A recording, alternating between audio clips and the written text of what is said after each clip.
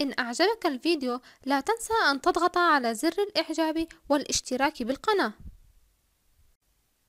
Sulfuric acid is a very valuable chemical. It is used in the manufacture of detergents, dyes, fabrics, fertilizers, paints and plastics, and in many other products. But how is sulfuric acid made? Sulfuric acid is made in a three-stage process called the contact process. In stage 1, sulfur is obtained in its elemental form, a solid, it is melted and is then combusted in oxygen. What do you think is formed at this stage? Could you write a chemical equation for this? Pause, think and continue when you're ready. The product formed at this stage is sulfur dioxide, and the chemical equation for this is shown. Did you get it right?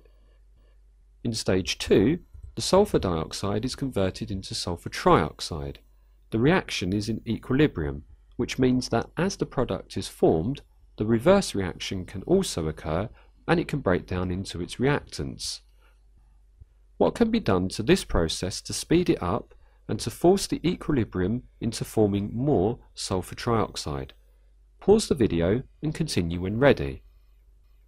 This reaction can be sped up to form sulfur trioxide by adding a catalyst, vanadium oxide. This is an exothermic reaction, which means it gives out heat.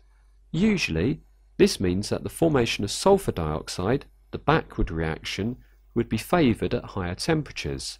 However, the catalyst needs a temperature over 400 degrees centigrade for it to work, so the idea is a trade-off. The reaction actually takes place at 450 degrees centigrade. You need the gases to reach equilibrium within the very short time that they are in contact with the catalyst in the reactor. So having an increased temperature ensures a high rate of reaction, meaning you establish the forward reaction quickly.